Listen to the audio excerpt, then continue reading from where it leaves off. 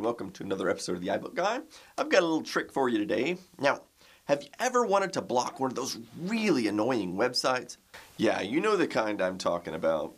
The kind that pop up from other websites that you're visiting which are trying to sell you either scams or pornography or some kind of stupid software that claims to speed up your computer or something to that effect. Here, let me show you an example. So here's an example from a website everybody should be familiar with, the Pirate Bay. So when you click on a torrent that you might be interested in, well, looky here, you get this pop-up website that's really annoying. It's called, in this particular case, it's Vube.com. The pop-up blockers never seem to work, so I'm going to show you a way you can block those websites. So here's how you want to deal with this on OS X. Just go ahead and open up your utilities folder and find the terminal program. And then go ahead and type in sudo nano. And the file you want to edit is private etc hosts. Now, what this file contains is basically DNS entries that override your regular DNS server that you have programmed into your TCP/IP settings. So when you put in a domain name, if it matches one of the names in this list, it'll automatically try to go to the IP address you've assigned here instead of whatever the normal DNS entry would be.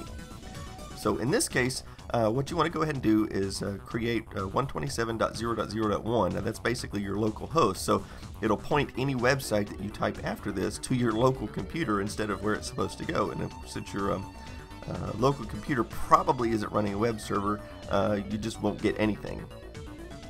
And you can add as many entries in here as you want. I'll put 3 of the most annoying websites I can think of off the top of my head.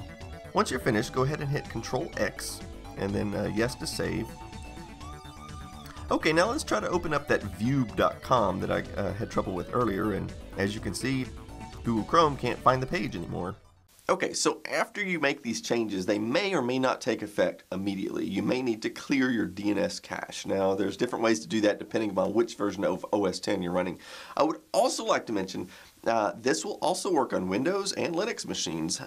The host file is in a different folder though, so you just have to look up and find out where your host file is. But even if you don't clear your DNS, a reboot probably would take care of that for you and get that working right away. It's also possible in some cases that you'll still get a pop-up from the website you're trying to view, but it may just give you an error that it can't find anything, which is better than having the annoying website pop up, which often plays all kinds of sounds or has movies playing in it or whatever. So at least you're getting a blank page rather than the annoying page. Anyway, I hope this little trick helps you out. You can put as many of those entries in there as you want, and just as every time you encounter an annoying website like that, just go add it to the list, and eventually you'll have a lot of them blocked.